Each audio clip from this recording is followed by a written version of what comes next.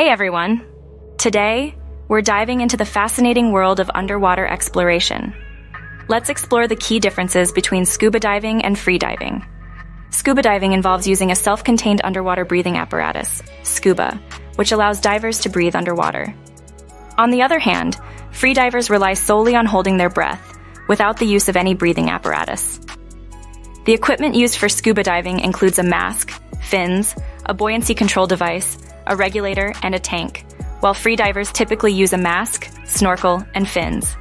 When it comes to risks, scuba diving carries the potential for decompression sickness, air embolism, and equipment failure. Freediving, on the other hand, poses the risk of shallow water blackout and hypoxia due to breath holding. Scuba diving requires training in the use of equipment, buoyancy control, and decompression procedures. Freediving demands breath-holding techniques, relaxation, and equalization skills.